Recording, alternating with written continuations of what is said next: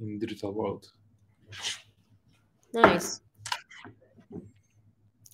This is worth another conversation. Yes. All right. Welcome, everyone. Good morning, wherever you are, or good afternoon, maybe. So, this is the performance marketing track. I'm Ines. I'm your host. I'm a B2B marketer and a podcaster.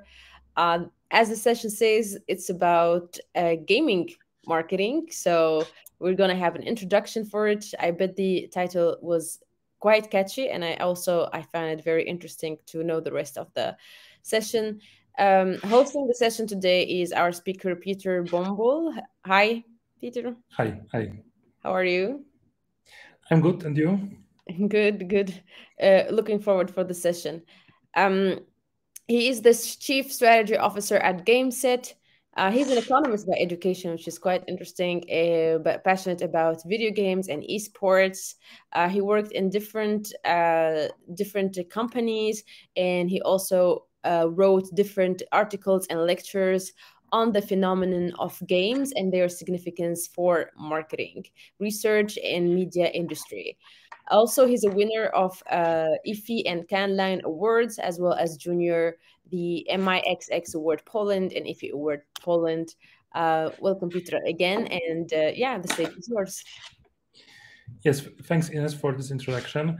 I will start sharing the presentation with you. And yep, ready. Okay, so hi everyone again. My name is Piotr Bombol, and I'm Chief Strategy Officer and founder of GameSet, a leading gaming marketing agency in the Central European region. And today I'm talking about the gaming marketing. So what we exactly do and why so many brands are obsessed about gaming and why so many brands and obviously agencies want to do it on their own. And today's presentation is meant to give you a short introduction so you can start doing it on your own. And hopefully this is what will be the end result. So without further ado, let's start with this, let's say, riddle. Did you know that at least 2 out of 3 people aged 15 to 34 are gamers? And obviously, this is quite a lot of people, especially among young consumers. That create a great potential for brands. And I think that the first brand in each category that is able to win the hearts of gamers will obviously drive them towards the consumer base. And the question is, will it be your brand? And I hope that after today's presentation, you will be able to answer this question positively. And before we go deeper into the subject, I would like to make a short pause here to offer a creation of common language. This is what we do with all of our clients during most of our workshops when we start the cooperation, because I think that common vocabulary, shared definition is something that enables us to move forward and to understand each other better. So with gaming, we understand everything that's connected to playing, creating, watching video games. So this is like an umbrella term for everything connected with video games. And the gamers is also an umbrella term for all people that engage actively or passively in gaming. And I think, as with this active part, the playing video games is obvious, but the passive part may not be that obvious on the other hand. But I promise that we'll get back to it very soon. And of course, gaming marketing is all kind of marketing communication that uses the gaming phenomenon to drive business results for brands. And the target audience is most often gamers. And to understand the potential of gaming marketing and how you can benefit from gaming, I think it's crucial to get a basic understanding of the potential of both the gaming world, the gaming market, the gaming industry, in terms of course, marketing communication, and also the gamers as a target group. So that's why let's start with gaming. As for gaming, I want you to remember after this talk the 5 key things, the 5 key characteristics of gaming that we can map on a timeline what was, what's now, what's happening now, and what will be in the nearest future. And this is evolution, interactivity, engagement, scale, and future itself. Let's start with evolution. So the games we know right now have been with us for over 30 years. The three-dimensional games, at the very beginning, they were a very personal experience because these were single-player games. After some time, when internet became more popular and the access to internet became more widespread and the stability of connection improved, it enabled the creation of multiplayer games, multiplayer modes of video games, which led after some time to creation of competitive gaming, including esport. But this is not the most important part, because the biggest revolution that we are experiencing right now has started some years ago with games like Fortnite. Fortnite especially revolutionized the gaming industry because these games, like Fortnite or Call of Duty Warzone, PUBG, and so on, these games were created not only to be played. They are not only meant to be played; they are meant to be watched and shared with. So here we're seeing a new approach to gaming and shift of paradigm in gaming world, where gaming video content is becoming massively popular. Just to give you a perspective, in just 2 years between 2018 to 2020, time spent on watching gaming on YouTube, which at the beginning was already the second biggest category on YouTube, it rose 100% in 2 years. So it essentially doubled. And this huge amount of video gaming content is obviously creating the biggest potential for brands, because reaching gamers through gaming content is very easy and can be very effective. Gaming is interactivity, and I think this is one of the probably things that predestine gaming to be the entertainment of the future. Because when we look back dozens of years ago, all of the content was consumed passively. So we had cinemas, we had television, we had radio, newspapers, and so on. And of course, after the creation of internet, the on-demand platforms appeared. So we can choose what type of content we want to consume, when, on which platform, and so on. But this is only an intermediary step towards interactivity, because gaming has everything that on-demand platform have. But also, it enables us to shape the content itself, because when we play video game, the game reacts to our decisions. So there's a feedback loop. And also, when we play with others, we are experiencing the same. So if we compete with others or if we cooperate with others, this completely changes the experience. And we think that the interactivity that is present in gaming is what's in the biggest demand from modern consumers, because as we see in terms of in the case of on-demand platforms, they are trying to add interactivity solutions to their products, because this is what's in the biggest interest from modern consumers. Gaming is an engagement, and this is a result of research done by Deloitte last year. And the question was, what's the most preferred, the favorite entertainment activity among different generations? And we can see that for Generation Z, video games are the most preferred one, especially much more preferred than the traditional types of entertainment. And it shouldn't be shocking, because we are seeing a trend between generations. Every next generation is more and more into gaming, while obviously being less and less into traditional media. But also, gaming right now surpass activities like listening to music, browsing the internet, being on social media, which may be shocking. But if we look very closely, it has already started with millennials. So definitely it seems that gaming will be favored more and more by each new generation. And gaming is scale because there are 3 billion gamers around the world, meaning people playing every month. And of course, this is where we count all different platforms. So it's PCs, consoles, mobiles, and so on.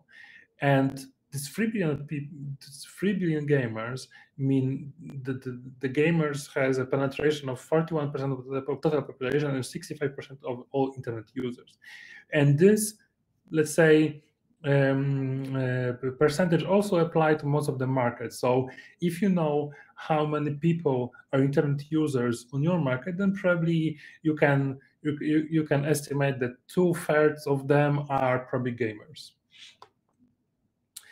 And gaming is future because as proposed here by Omnicom in the report from late 2020, gaming is bound to swallow the previous type of media, as exactly happened before with internet overcoming television overcoming radio, and so on. The reason behind it is that gaming has everything what this other media have, and what's probably even more interesting is to see this say hypothesis coming to fruition, because gaming is definitely becoming stronger and stronger. This is the biggest type of entertainment, and also the fastest growing one in terms of the revenues. But also right now we are seeing the metaverse phenomenon connected with Web3 mega trend. But metaverse heavily rely on experiences from gaming, because how the virtual worlds are created, or how the interaction between objects, users, and so on is created, is exactly the derivative from gaming.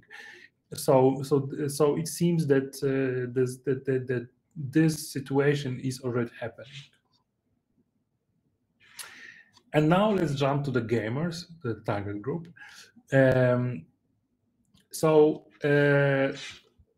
You may wonder how many people of these gamers playing monthly play more often. So the answers are here. Three quarters of people playing every month play every week, and out of these 3 billion people, almost half of them play every day. So you can say that there's almost 1.5 billion people playing every day video games, which means it's not only about the scale, it's also about the frequency. And we can say that if you're doing something every day, this is probably your passion. And also that's why probably sometimes gaming is called a crucial passion point for consumers. But also I want to give you a very short introduction about the gamers before moving forward. So there are 3 E's of gamers that we think are crucial in understanding the marketing potential. This is elusiveness, engagement, and eagerness. So with elusiveness, there are twice as many gamers aged 18 to 45 that prefer playing video games than watching TV or movies, which means they are it's harder and harder to reach them via traditional media. And this is definitely what we're seeing with our most of our clients, with across dozens of accounts that we have, where gaming is meant to drive incremental reach in the newer younger generations. As for the engagement, 8.5 hours is an average playtime per gamer per week, and with a huge rise of 13% in 2021. But just to give a perspective, just put it into perspective, between 8 and 9 hours per week is an average time spent on Netflix by Netflix users. So if we think Netflix is engaging, then we definitely need to call gaming engaging as well. and eagerness, because the research say that gamers may be more open to marketing communication than non-gamers. And what could be the reason here? We think this is due to the fact that gamers are very rarely a direct audience for marketers, and this is obviously changing right now. But it just hasn't been happening on a much bigger scale. And I promise to get back to this, let's say, division between passive gaming and active gaming. So right now, I would say that passive gaming is becoming as important as active gaming. Passive gaming can be defined as watching video gaming content, essentially. So it's happening on YouTube, it's happening on Twitch, Facebook gaming, and so on. While active gaming is just playing video games, obviously. And this is a huge change of paradigm that's happening already. And we'll get back to the numbers afterwards. But I assume that for most of you, active gaming is something that can be understood. I mean, maybe not all of you are gamers, but you can understand why would people play video games, because this is the form of entertainment, a very immersive one. But watching video games, especially watching others play video games, is still a little bit confusing. And I think we've been getting this question a little bit too often, but I think right now we have answers to that. Why would people watch others play video games on such a massive scale? So let's start with the easier part, let's say. So as for the esports content, which is roughly 10, maybe 15% of all gaming content, it's nothing new to our civilization, because it all started in ancient times when the Olympic Games were created, and people started to watch some sort of competitions for the best athletes in certain disciplines, and this is what we have with traditional sports right now. And esports is just a continuation of it. It's just exactly the same motives happening, but in a virtual world, where people want to watch the best professional players, they want to cheer, they want to support their favorite players, and so on. What's probably a little bit more difficult is to understand why would people watch a casual content where an influencer is playing a video game. But again, I think this is something that the answer or also lie in our history, because even in ancient times, people would pay actors who acted on stage, and this also, of course, later on transformed to the movie industry, television, and right now we have influencers, and influencers are a crucial part of this gaming video content, because influencers as modern celebrities and idols for young generations, they are themselves becoming very engaging, but also in this case with gaming content, we have a very unique mix, because we have probably two most important parts of entertainment of young generations. First is influencers, the second is gaming as the most preferred way to spend time. And when we mix it together, we have a very unique combination that's really attractive for these young generations. And games may be kind of a background for content, or maybe a crucial context. But of course, it's also supported by the influencers who have natural talent, humor, character that add to it. But this is why gaming video content is so massively popular. And moving forward to a very short summary of gamers, and if you want to understand how really the gamer audience is structured, I think this metaphor of pyramid is a very convenient one, because at the basis of the pyramid, the widest part are the players, so people who play video games on all platforms, mostly in casual way. Then when you go up to the a little bit more narrow part, there are viewers, so people who want to watch all kind of gaming content, live or VOD. Then we have amateurs and esports fans, so people who want to compete on amateur level or watch esports. Then we have professional players, so people who play games competitively for a living. And before moving forward to show you the numbers, I would like to organize a very short poll, and I just need to publish it right now. Because you know that as for players, I mentioned that there are 3 billion people playing video games every month.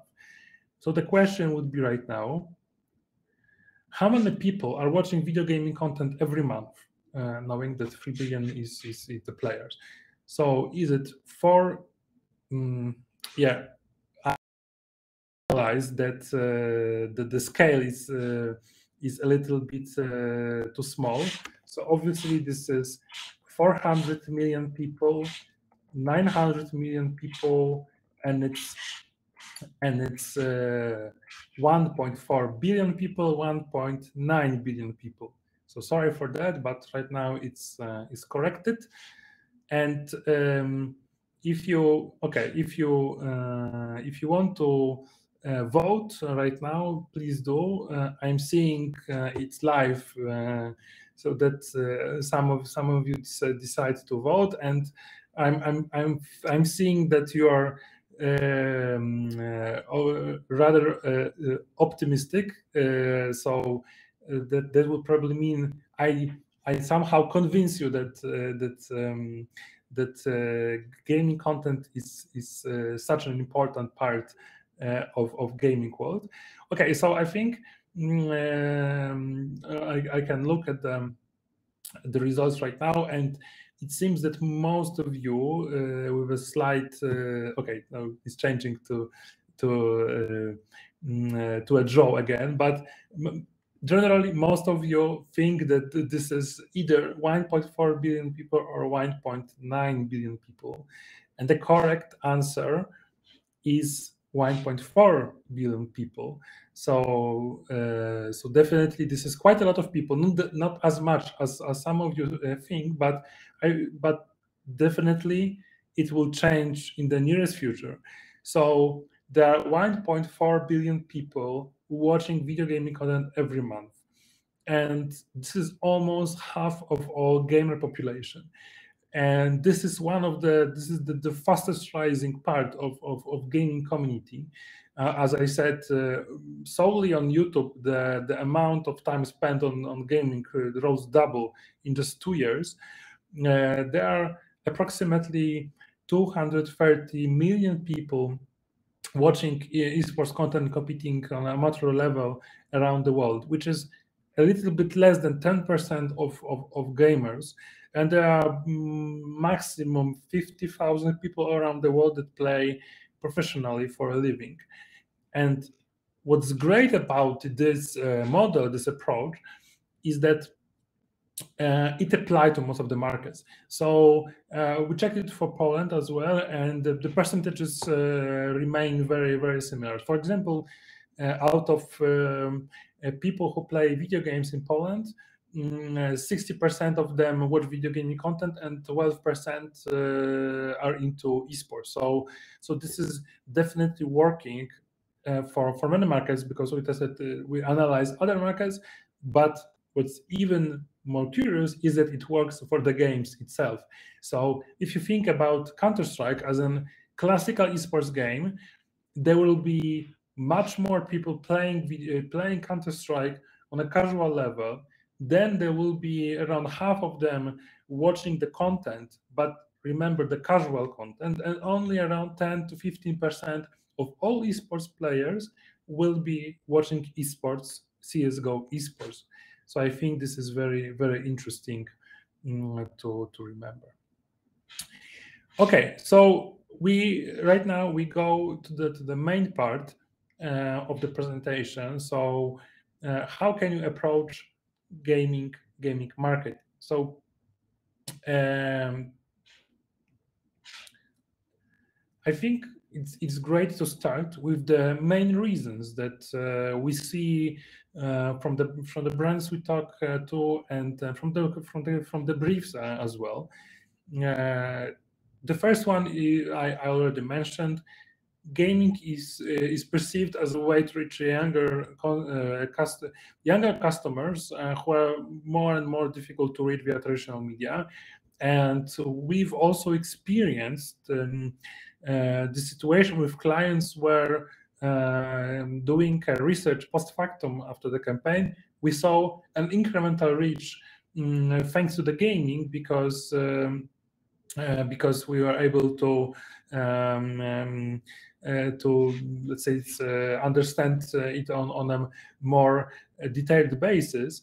The second main reason would be to build closeness with the young customers, because gaming is all about interactivity, is about engagement, is about innovation. So gaming is something fresh, and it definitely gives a premium for brands that tap into this segment. And the third reason would be obviously the driving this consumers from gaming towards the consumer base. And obviously this is what all the brands need to do, especially the ones that have young consumers as a target group, because they always need to find new ways to communicate with their audience. And how should you do it? This is a model that we use ourselves, like a hourglass model, where definitely, if you want to do it the right way, you should start with understanding the business goals, the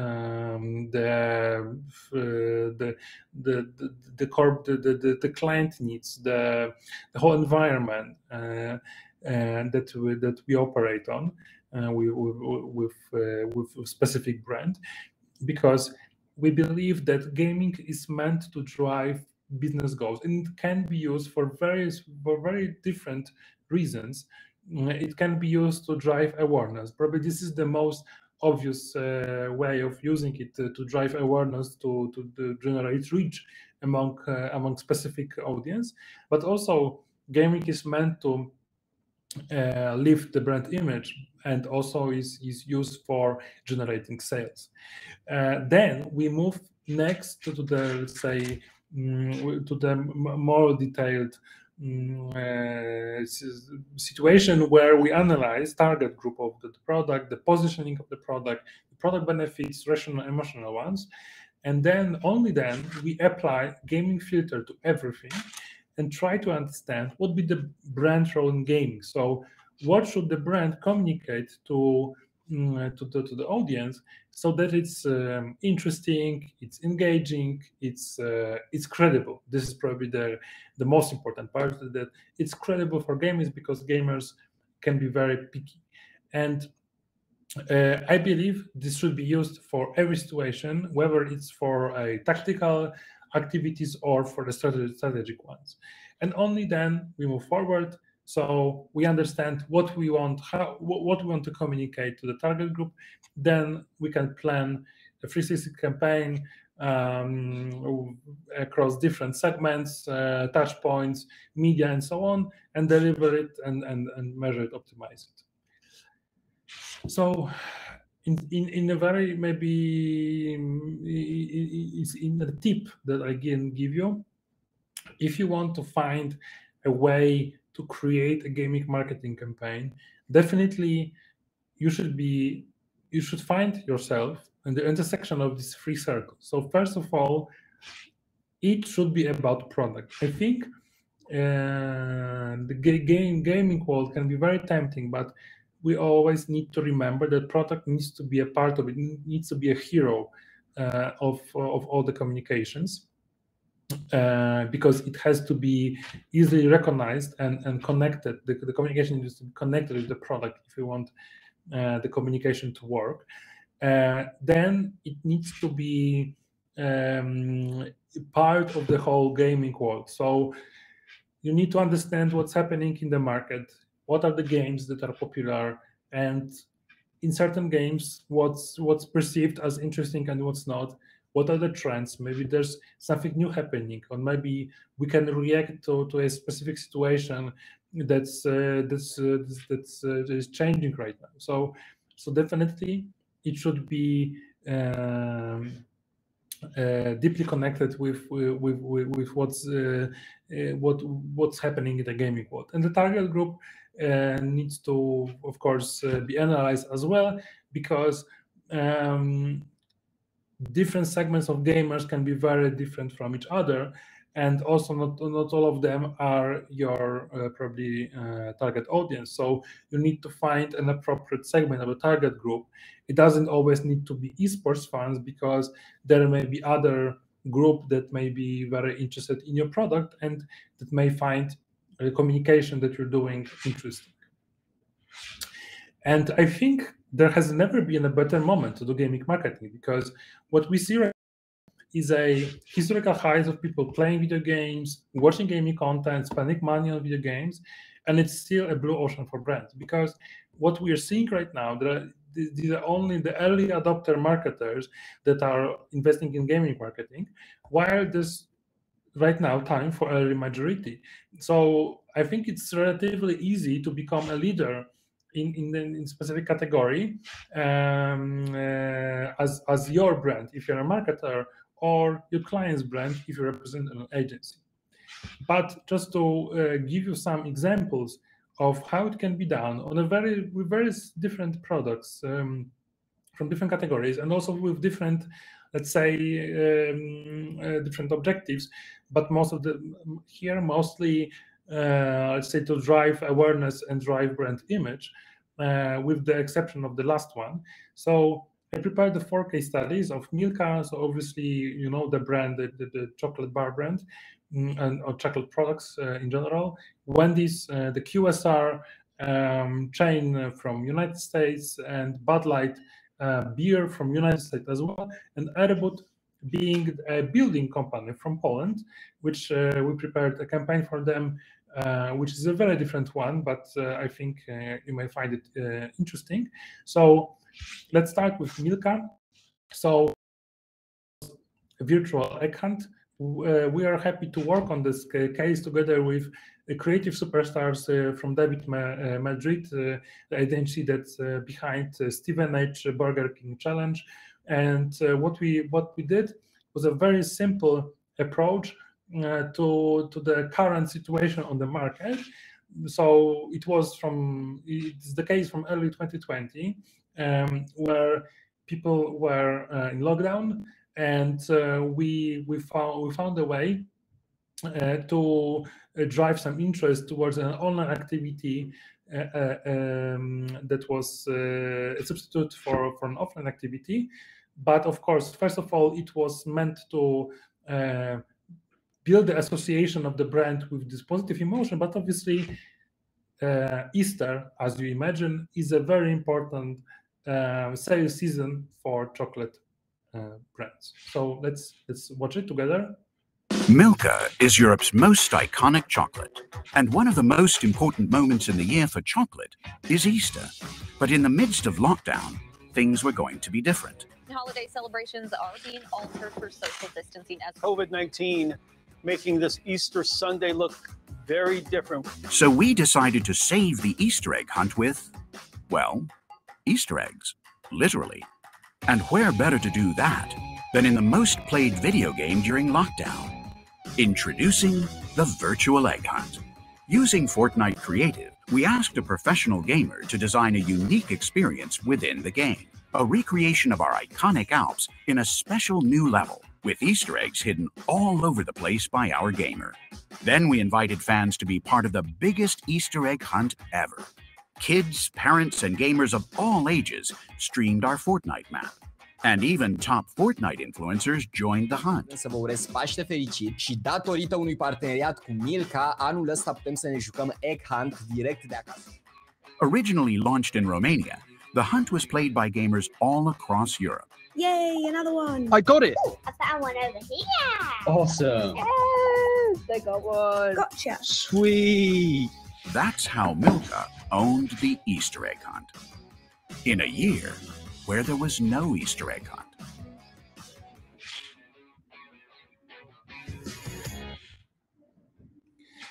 The second case is Wendy's, Super Wendy's World. You may remember a very well-known case by Wendy's when they hacked Fortnite, but this is a continuation of it. So Wendy's idea is to tap into the interest of young consumers and become a tangible part of it. And I think this case study is a great example how brand can try to be a part of the gaming world. What's more, Wendy's didn't stop there, because Wendy's then created their own Discord channel, which I really recommend. It's one of the best cases of branded channels on Discord, the fastest growing social media platform for gamers and non-gamers as well. But also, I just saw today that Wendy's is creating their own restaurant in official metaverse, meaning the Facebook metaverse. So this is what you see here is a very interesting intermediary step towards like all the activities they are doing right now. Gaming itself is bigger than the music industry and the movie industry combined. Everyone wants in on gaming, but gamers are a tight-knit community who don't just let anyone in, especially brands. I mean, we're talking about art here, tainted by corporate advertising. But Wendy's, a restaurant known for serving fresh, never frozen beef, isn't just any brand. Last year, Wendy herself dropped into Fortnite, destroying freezers and taking names. But Fortnite is just one game. So Wendy took her fresh, never frozen beef message to the entire gaming world.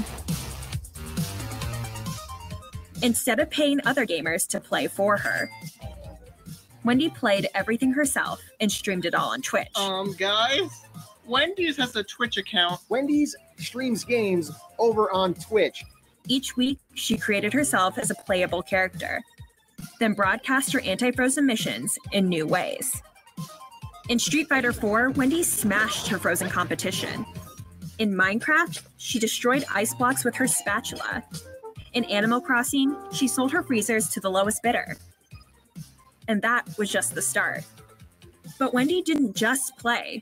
She created. Wendy's made a series of levels in Super Mario Maker 2. Oh my god, these levels are so funny. It's supposed to be burgers, dude. Get the out of here. She transformed Wendy's restaurants into Mario Kart courses and custom fighting arenas. These levels are making me very, very hungry. Which inspired her community to share their own creations. So we spawn in Wendy's. And to even play as Wendy themselves. I'm Wendy from the Wendy's restaurant. If I could have a ride, that'd be great.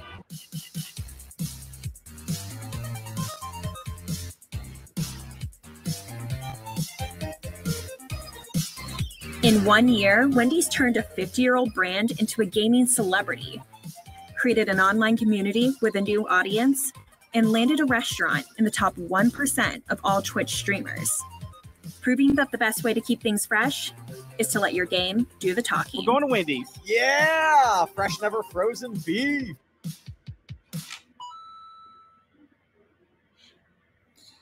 Okay, and third one, Bud Light, an iconic beer from the United States, has been very active in area of gaming and esports for quite a lot of years. And after multiple sponsorship deals, presence of events, working with ambassadors, they decided it's time for something new.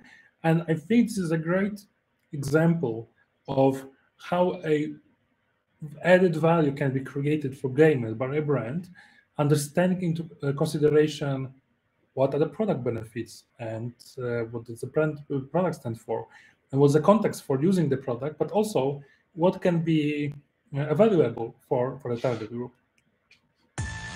With nearly 10% of all adult gamers claiming Bud Light is their favorite beer, don't mind if I do, the brand had already become the official beer of gaming. However, in a year when the conversation about consoles, gaming, and next-gen was going to be at an all-time high, we saw an opportunity to make that self-proclaimed designation one that the industry proclaimed as well. We already had a self-cooling six-pack in the works that would revolutionize mobile beering. So we decided to take that a step further, combine some hops, some flops, and a projector, creating the coolest console ever, revolutionizing mobile gaming and mobile beering at the same time. The BL6.